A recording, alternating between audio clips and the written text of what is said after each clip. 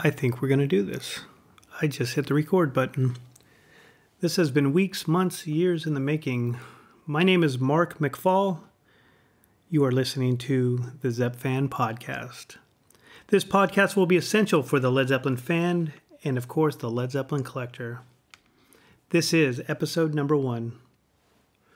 The premise for each episode, we will focus on Led Zeppelin collecting and showcase as many collectible pieces of memorabilia that we possibly can.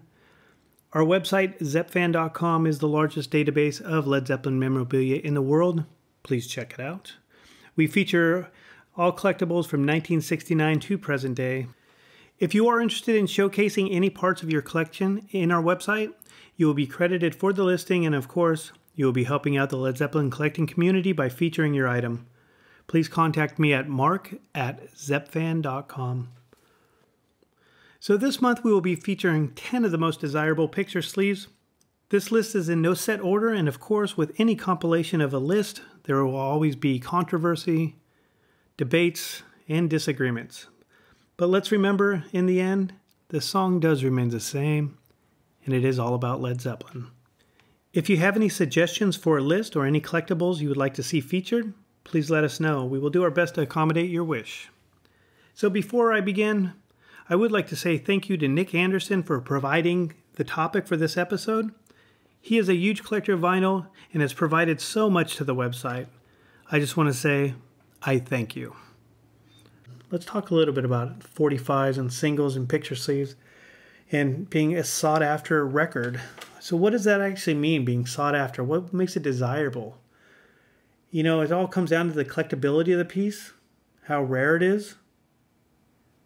People love the sleeve artwork, so that if it has unique sleeve artwork, you know, sometimes historic significance is important. You know, even the province where it was released at. And, you know, condition plays a huge part too, because finding some of this stuff in great condition, mint condition, is really hard to do. So when you see it or find it, you're all over it. You know, it always comes down to how bad you want it, and as you guys know, and how bad the other collector wants it. You know, of course, the more people want it, the more it's talked about, always heightens the desirability of this piece, and sometimes makes it harder to get. So if there's anything you're looking for, I do wish you luck. If there's anything I could help you with, please let me know. That being said, let's dive into some singles, some most sought after picture sleeve singles. So we're going to start off with some Thailand, or we're going to go to Thailand.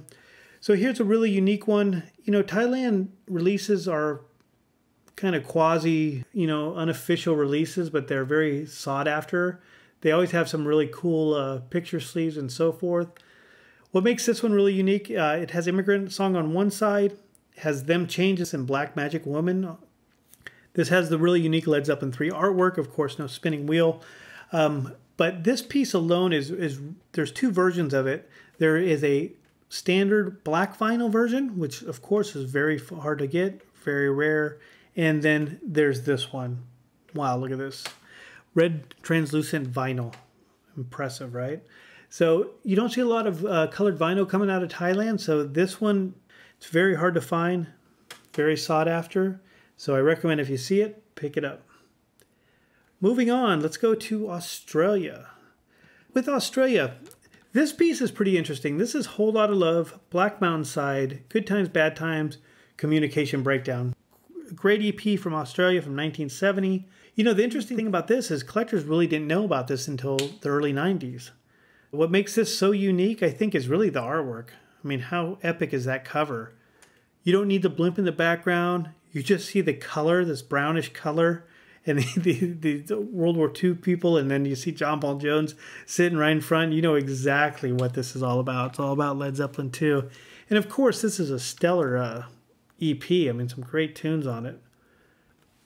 Next up, we're going to go to the United States. You remember the United States. This has Stairway to Heaven on both sides, a mono version and a stereo version. Very simplistic picture sleeve, but of course it's the epic Stairway to Heaven. What's interesting about this, I mean, this was released in 1972. With the release of Led Zeppelin 4, I'm sure Stairway to Heaven just shot off the charts. Everybody wanted to hear it. So why not make this promotional? Let's get it out there. So they did. Next up, Japan. So a lot of collectors have seen this. A lot of collectors probably have this single in their piece. The standard version of this is Living Loving Maid and Bring It On Home. This is from Atlantic and Nippon Gramophone. This is a widely available stock copy. You could probably find it on eBay right now. But with this one in particular, this is the promo single. That makes it, look at these labels. So the labels are different than this one. So one of being a promotional. What's interesting with this one is, usually you could find promotional from these bigger countries, United States, UK, Japan. This one, there's only a few of these known to exist. So this is very hard to find, very rare, very expensive. So another great piece from Japan. We're going to hit on some other Japan ones, and I'm sure you collectors know what's coming up for Japan later on. But next up, we have this just killer cover from Italy from 1970. So, 1969. So this is Good Times, Bad Times, Communication Breakdown. What makes this one very sought after? One, the location. I think Italy is just a wonderful place. It's just very unique with their pictures. These are really nicely done. This one having the psychedelic cover. On the reverse side, you see it does have just a different color of the same cover. This one is really very sought after, very nice looking, very early. So, Turkey, 1971. So we have the standard immigrant song, Hey Hey What Could I Do release. So there are 4 different single releases from Turkey. This one by far is the rarest. Very strange looking single, of course. We talked about earlier, right? It has the unique artwork and just the location. It's a very unique piece, very rare, very collectible. So we're going to go back to 1969, United States. Babe, I'm going to leave you in Dazed and Confused. One, I think that this cover is just really cool. There's a stereo release. There's a mono release. For historic purposes, this is the first US 7-inch promo release from the United States. So the historic value, and then of course you have this really unique artwork. So you could kind of see a theme with this stuff. Next up, Bolivia. This EP was discovered by collectors in the early 2000s. Another one of those. I think, just with the internet brought out a lot more attention to this stuff. It's a great database for finding things and for things to see the light, especially these singles. From the time some of the single books have been released in 1998 to, now, doubled as far as what's out there. So this one from Bolivia, it's Immigrant Song, Celebration Day, and Since I've Been Loving You.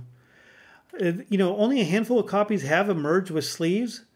What's very interesting about this one, these things are just obscenely rare, but even though it's so rare, they remarkably had 4 different covers for it that exist.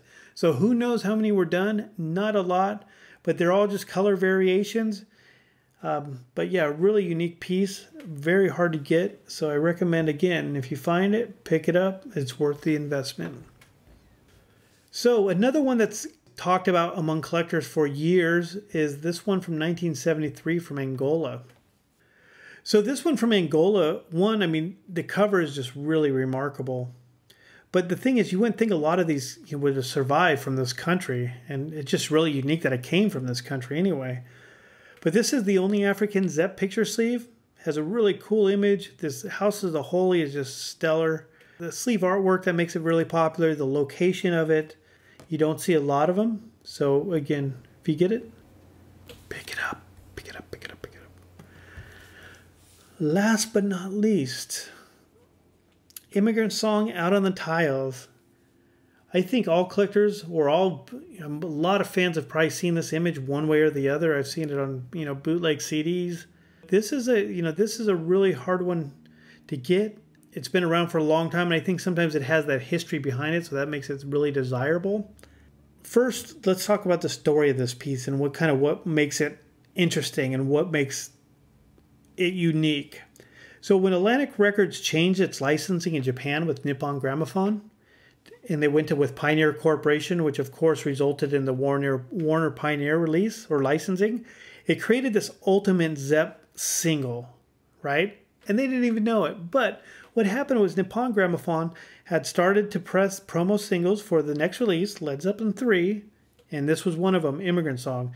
So they had to cancel the planned release for it since they lost the Atlantic contract.